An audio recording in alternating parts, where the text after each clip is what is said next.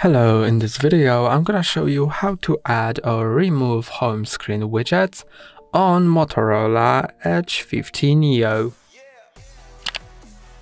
To remove a widget, press and hold on the widget you want to remove, then drag it over, remove at the top.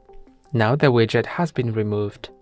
To add a widget, press and hold on your home screen, then tap on widgets.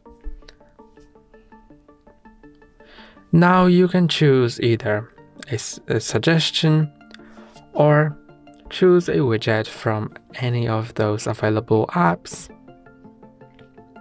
For example, let's go to Moto widget, and here you can find widgets from Motorola. I'm gonna add this clock, press and hold on it, then drag it to desired place. You can resize it,